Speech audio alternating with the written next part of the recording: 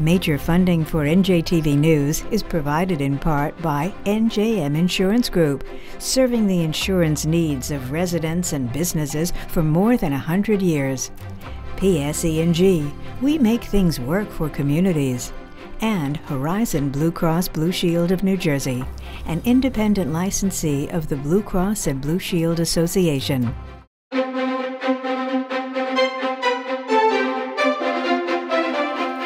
This is NJTV News with Mary Alice Williams.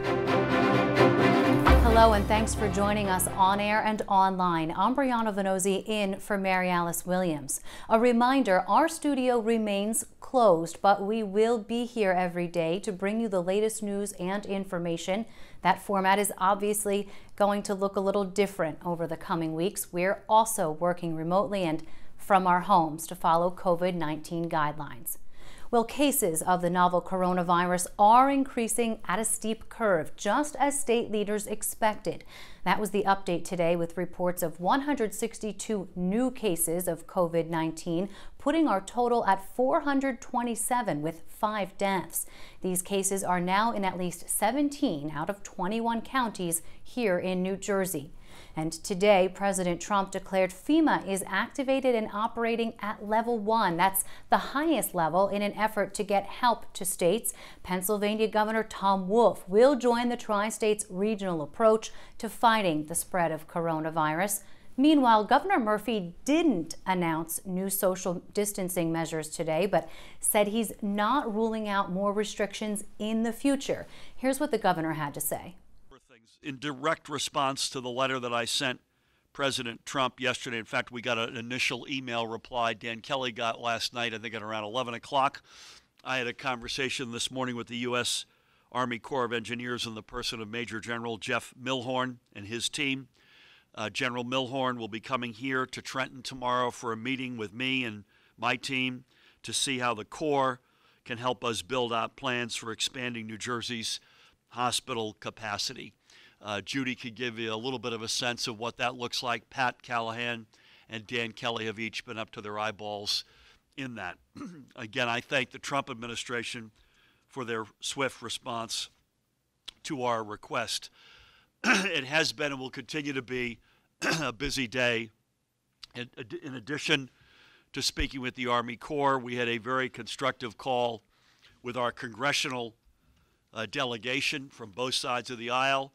We went through what the reality of the coronavirus was in New Jersey, which obviously they know, but we went into detail, steps we've taken, help that we still need from the federal government, in particular in terms of equipment and things like the Army Corps, FEMA, which has been very involved with us this week, and also the likely financial impact. I don't have a number for you, but you can't do what we have done and not have a dramatic, and I would use the word dramatic, impact on not just people's lives, we're seeing that for sure, but also on the health of the state's budget and on the state's revenues. So we talked with the congressional delegation about things like getting flexible block grants as fast and as soon as possible. That is the singular, fastest and best way for us to shore up our finances. Grants and forgivable loans, which are modeled after the Sandy Essential Services grants and or community disaster loans, again, which Dan Kelly ran, CDBG or other programs to fund loans and grants in addition to the proposed SBA program, operating subsidy funds for bus and rail transit. You can imagine the impact that this is having on NJ Transit as it is on the MTA in New York, etc. And then lastly, but just as importantly, real relief at the individual level, particularly for those who are struggling and who need help the most. Things like lowering eligibility thresholds for SNAP or food stamps and free and reduced price lunch student benefits to ensure that more people can access the programs, as well as more flexibility to when the benefits are received to reduce pressure to go to grocery stores and reimbursement for emergency child grants. I could go on, but the block grants are number one in terms of what we need to shore up our finances. Again, an excellent call. The delegation has been extraordinary on both sides of the aisle. One example, earlier today, Congressman Donald Payne and I spoke. He serves on the Homeland Security and Preparedness Committee in the House. He chairs the subcommittee which oversees FEMA activities. FEMA Region 2 has been working hand in glove with Colonel Callahan and his people to set up some testing sites, among other things. The Congressman and the Colonel had a great conversation which will bear fruit. Judy and I and others will also be on a call later today, a combination of CEOs of big healthcare systems on the one hand and union representatives of our healthcare workers on the other hand, to try to iron out some of the challenges inevitably that we're going to be facing with something of this scale. You know, getting more consistency across the healthcare systems, making sure there's consistency in things like training, obviously personal protective equipment, daycare, how can we redeploy folks from other walks of life into help, etc. And I am additionally having a call with representatives of the educator community to walk through the reality of the coronavirus situation in the state, how we got to the decision we got to in terms of closing schools, and where we see the road headed. So lots going on.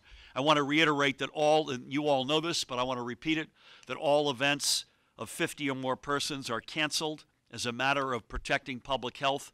I've ordered this not just for some, but for all events, and that includes a concern I have, and I can speak on behalf of Pat and law enforcement up and down the state. We don't want events to go underground into people's homes. If people are gathering in large numbers, we don't care where they're gathering. It's a public health concern. And we will enforce this aggressively over the coming days and weeks if need be. We need everyone to take personal responsibility to do their part to flatten the curve. Again, a lot of what you're going to continue to hear about over here, aggressive, proactive, tough measures to flatten that curve. You could see by today's positive tests, we're not there yet by a long shot, which will over here lessen the burden on the healthcare system and hopefully save lives and keep more people healthy. And for anyone who's unhappy about the aggressive social distancing measures, Governor Murphy says tough. He said he takes personal responsibility for the public health and safety of New Jersey and asked everyone to get on board with doing their part to stop the spread. We learned today from the state health commissioner, capacity inside the state's hospitals is already reaching a breaking point. State health officials are exploring options to create more space for patients, including opening up previously closed hospitals or even sections of them, and putting out a call to all nurses with active and inactive licenses for help. Senior correspondent Brenda Flanagan takes us inside the plan to ease the burden.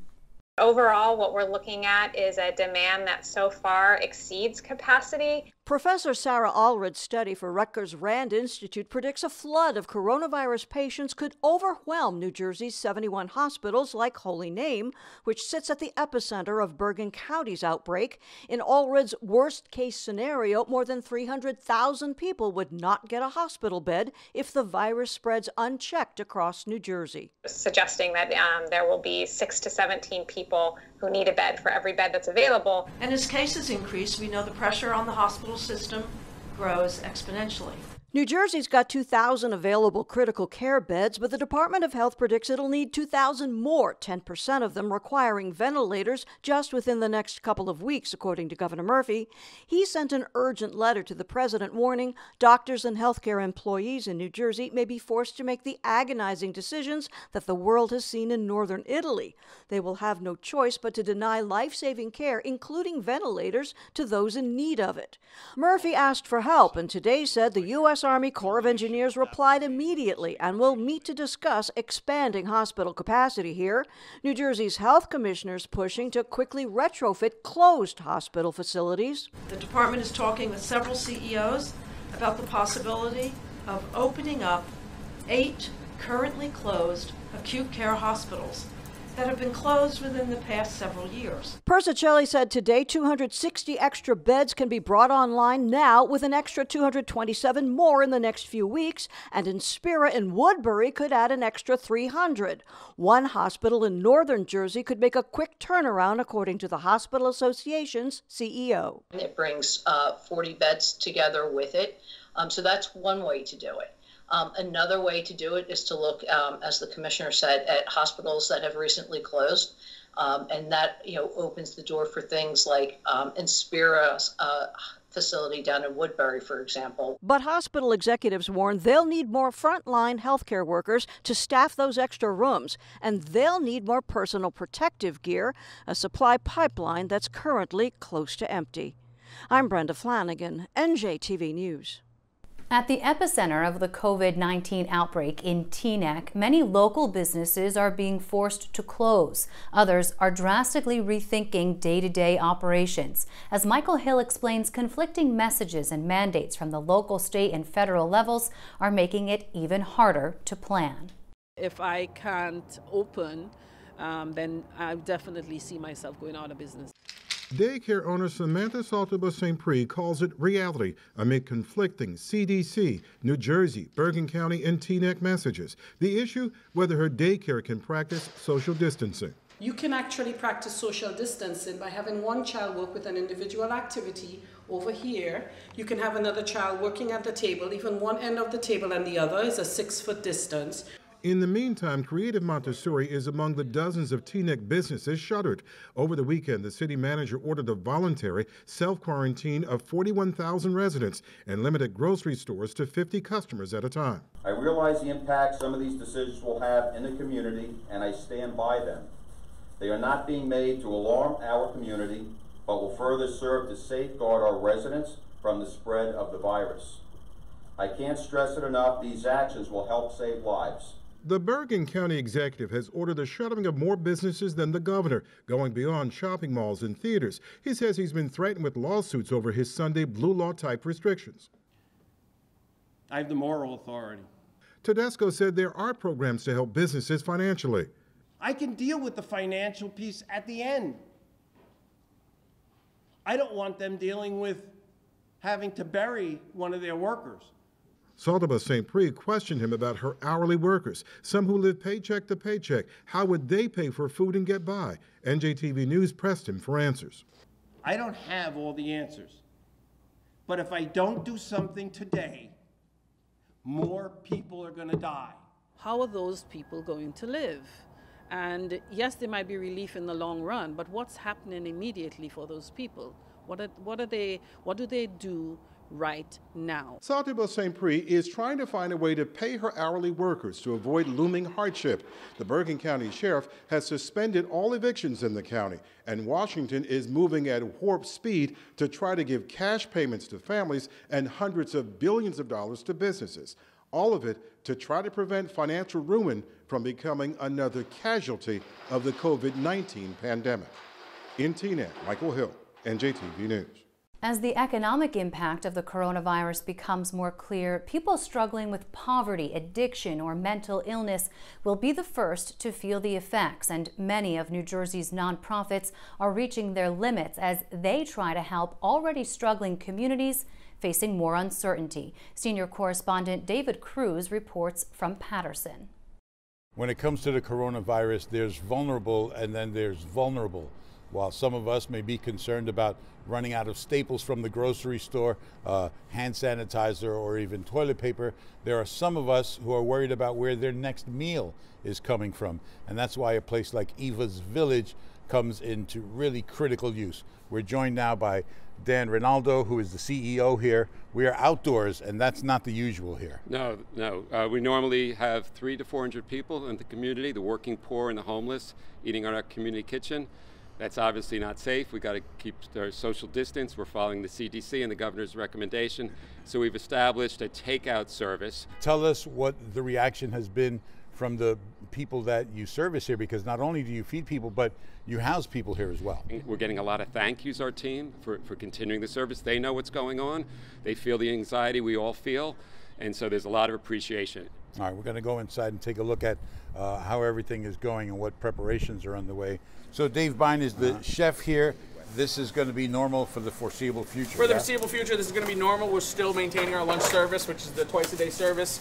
You know, we're looking to feed upwards of probably between 400 and 500 people per day. It's a change, but it's so far it's been a welcome change as opposed to the more drastic option of having to, you know, suspend service altogether. Mayor, when it comes to institutions in the city of Paterson, Eva's Village is one.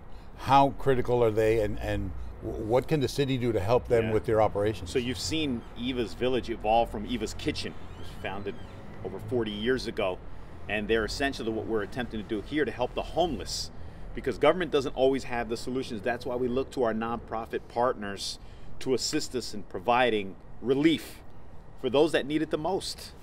On most days, this line could extend around the corner and number from 300 to 500 people. That's business as usual at Eva's Village. But business as usual is out the window, and Dan tells us that within just a couple of weeks, this line could end up numbering over 1,000. We're in Paterson. I'm David Cruz, NJTV News. State and federal leaders are reminding everyone to stay calm during this process. Not a time to panic, but as we know, that's easier said than done. So we asked Rutgers psychology professor Andrew Abeta for some tips. So people are anxious and panicked. They're going into urgent modes, panic buying, withdrawing money from banks right now. Why? Why are they doing this? Well, I argue in my research that people have this fundamental need to maintain a sense of meaning in life, that their lives are meaningful and have purpose. And so I think that one of the reasons why people are going into this panic mode is because the current situation we're facing is challenging many of the things that people find meaningful. For example, my colleagues and I recently did a study where we asked people, what makes your life feel meaningful? And the number one response was social relationships, family and friends.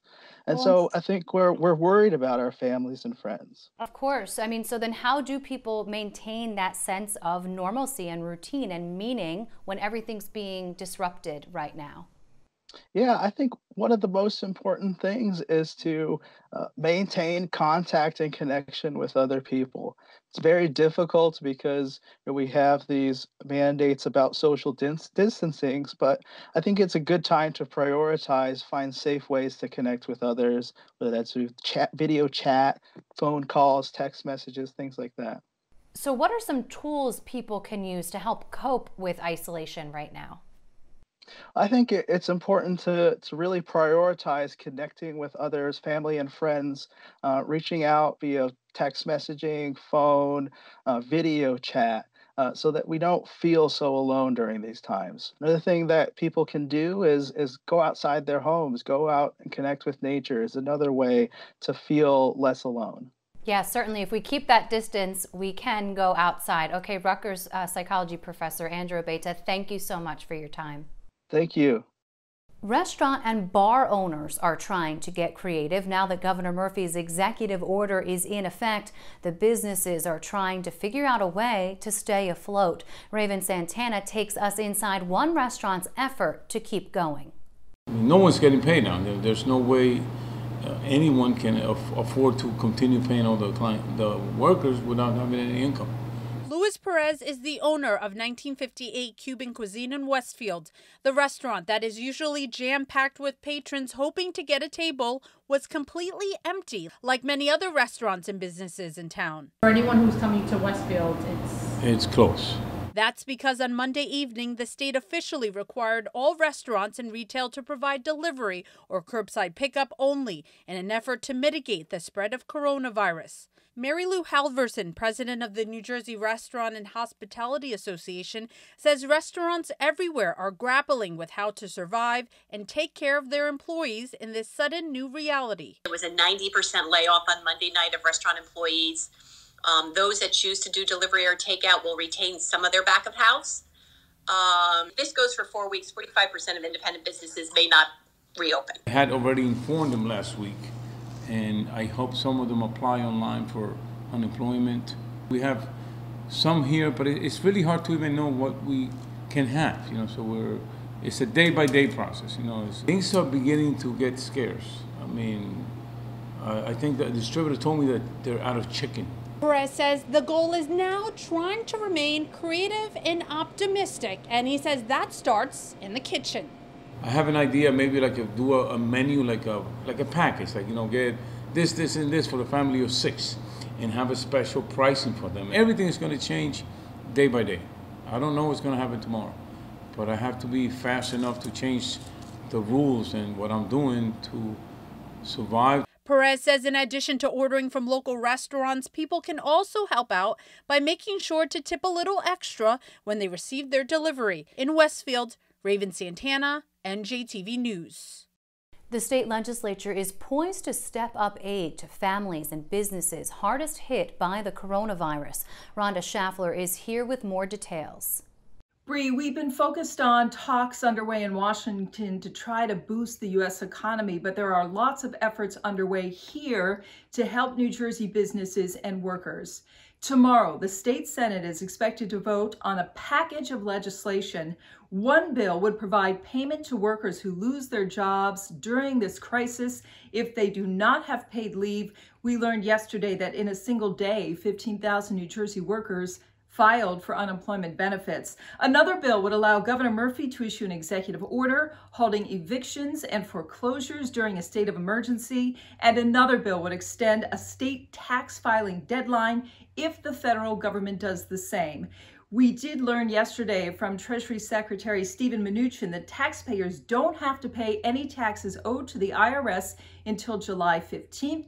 Penalties and interest would be waived. That likely means taxpayers would file for an extension. The NJCPA says it will provide updates when the IRS confirms specifics on this.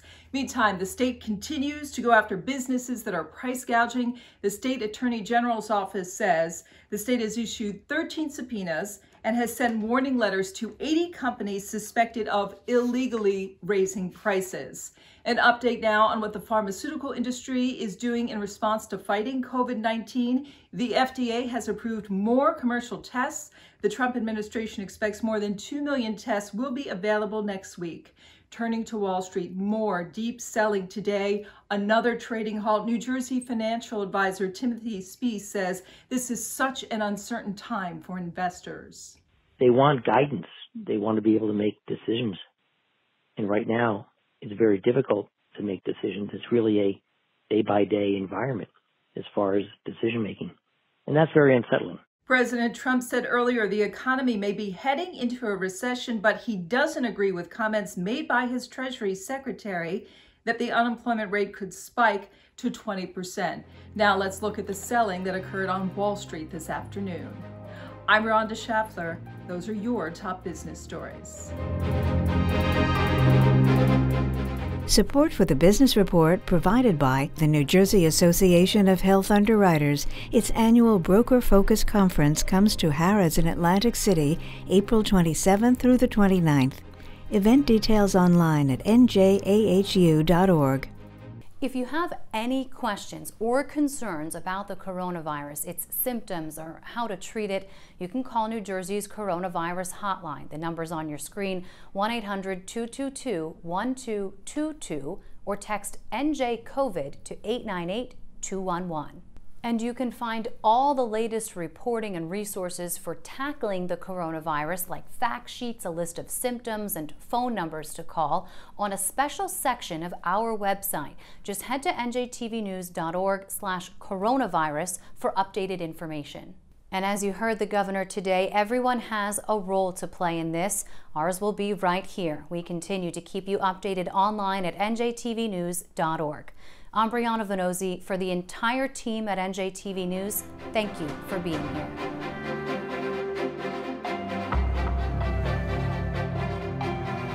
The members of the New Jersey Education Association, making public schools great for every child.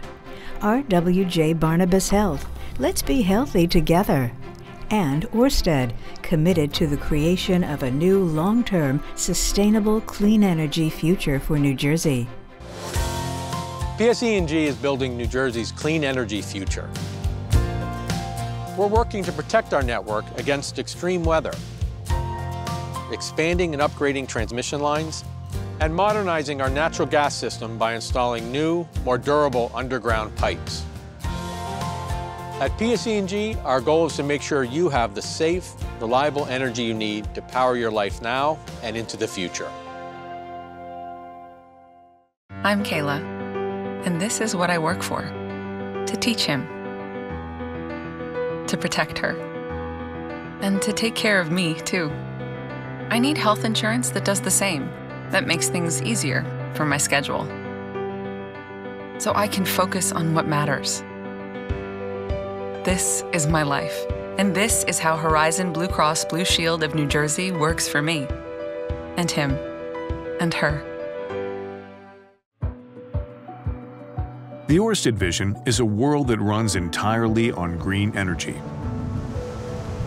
Located off the coast of Atlantic City, Ørsted's Ocean Wind project will provide renewable offshore wind energy, jobs, educational, supply chain, and economic opportunities for the Garden State. Ørsted, committed to the creation of a new, long-term, sustainable clean energy future for New Jersey.